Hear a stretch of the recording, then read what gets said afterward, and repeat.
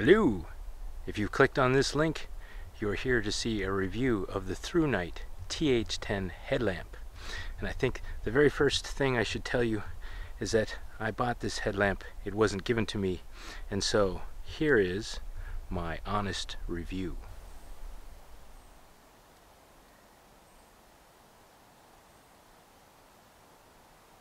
Now I thought it was kind of important to mention that I did not get this given to me. I purchased it because there's been a lot of that going around, and in fact it was a review by Spartan John that prompted me to go ahead and order one. And whether you want to say so or not, in the back of your mind you're thinking, how can they give you an honest review if they've been given the product by the manufacturer? Now, I'm not going to give you a lot of statistics about this flashlight. I will put them in the description down below, or you can go to the Thrunite website or the Amazon store and see how much it weighs and the various lumen settings and so on. Plus, there's a lot of reviews that go over that, and you've probably seen them already. What I will do is tell you a little story about my experience using this flashlight over the past summer, my experience purchasing this flashlight, and we'll give you a few demonstrations of how this thing performs at night. And I'm hoping to shed some light on why some viewers have been talking about the turbo on this thing not looking as bright as they thought it should. Now, if you're old like me, you'll remember those flashlights with the incandescent light bulbs. Ours was a 6-volt big brick that powered an incandescent bulb, and you had to make sure that you didn't run the flashlight for very long, or you'd run the battery down really quickly and it wouldn't last out your week's vacation, and then you would have to fork over a fair bit of money for another disposable 6-volt block to run that. And I can remember my father when I was a kid saying, you know, be careful with the flashlight, don't leave it on, don't run it too long. But then LED lights came out, and it made it possible for you to power these things with much smaller batteries, and you could actually get them on your head and out of your hands, and it freed you to be able to see and do at the same time. And that for me was an incredible invention. I love the headlamp, and the very first one I bought was EconoChallenge approved. It was a Rayovac Sportsman 3-in-1 LED headlamp. Its maximum power was 22 lumens. It had 3 light modes, 2 red LEDs, 1 white LED, and 1 krypton spotlight, which you never used because that sucker would drain your batteries in no time.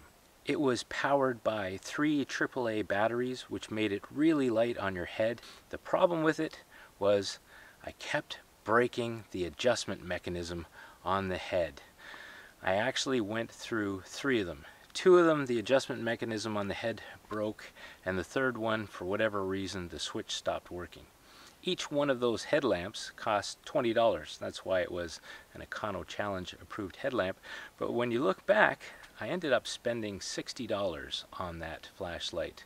So I finally decided to replace it. So the next one is packaged up in this cushion case. And no, it's not the TH10, it's the Black Diamond Storm waterproof headlamp. Now, I did a lot of research before I purchased this one. I really liked it because, again, it runs on AAA batteries, it had a bright spotlight, it has 2 LEDs which give you wide white light. Its maximum power is 100 lumens, which is much brighter than the Rayovac. It's also shockproof. It's waterproof, so that I didn't have to worry about using it in rainy weather. And for 50 bucks, I figured I got my money's worth with this unit. So, if I was happy with it, you got to be wondering why I upgraded to the Thrunite TH10. And there's a couple of reasons. One is it's powered by an 18650 lithium-ion battery, and I'll tell you a little story about that in a minute. And 2, this one is made out of aircraft aluminum, and that was a significant improvement over my previous 2 flashlights. I was always worrying about the Black Diamond breaking because it was plastic and because of my previous experience. It has this extra strap over the top, just like my Rayovac did, and I like that because when I'm walking along the trail, this extra weight, I want it to stay on my forehead, and so that adjustable strap helps me keep it there.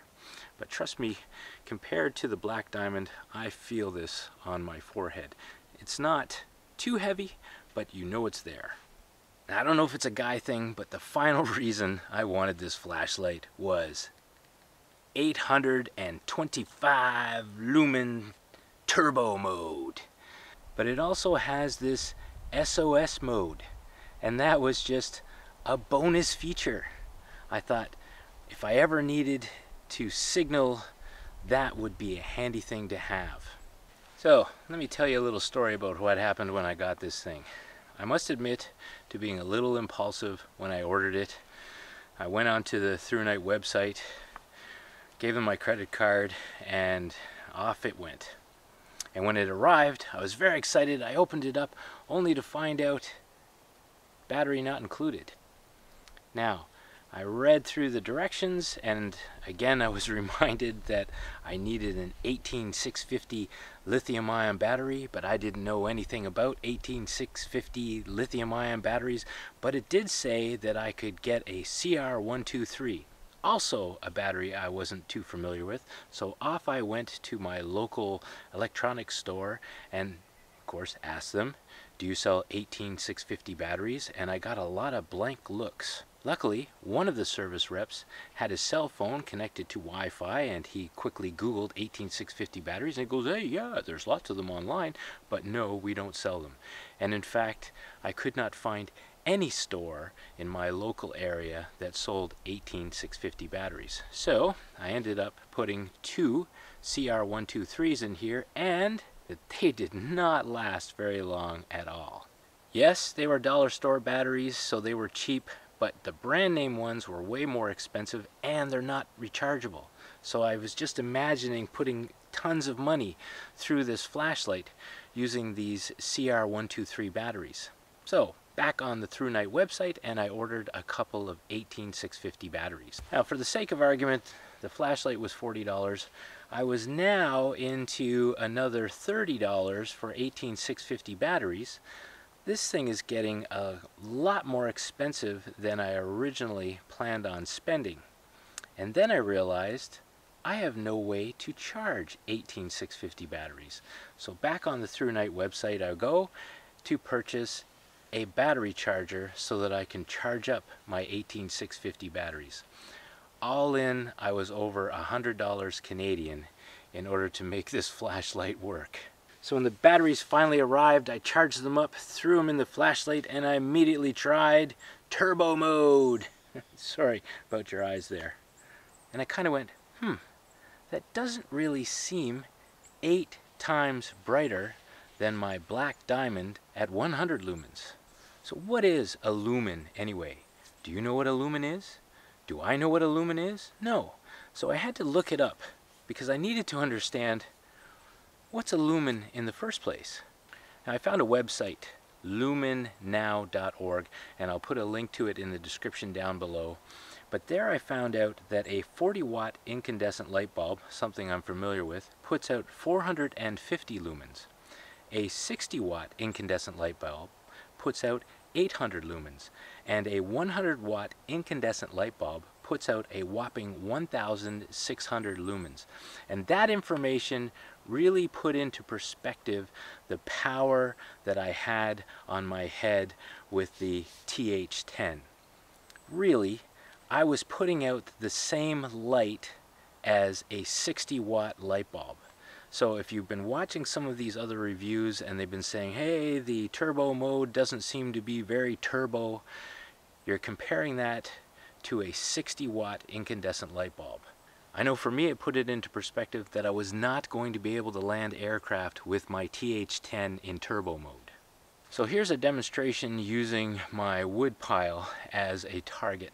Okay, the blackness you are looking at right now is FireFly mode, and my camera is not going to be able to pick it up because it's 2 lumens, but the nice thing about FireFly mode is that it will run off of my 18650 battery for 65 days. But trust me people, that's just bright enough to get you in and out of the tent in the middle of the night when you have to pee and not wake up anybody else.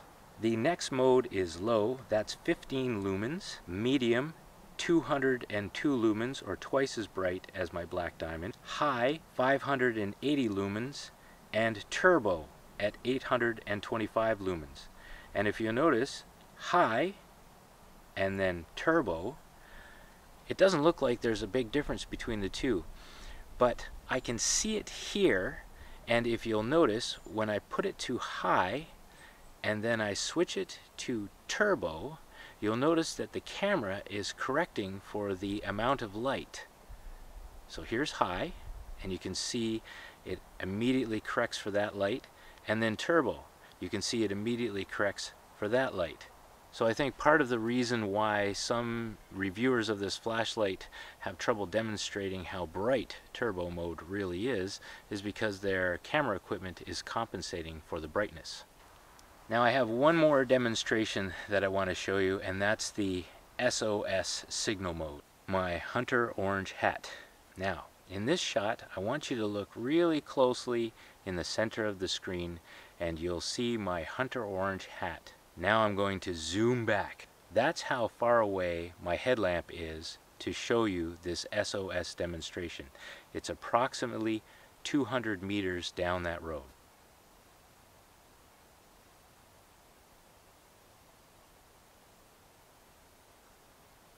That flash is flashing at 825 lumens.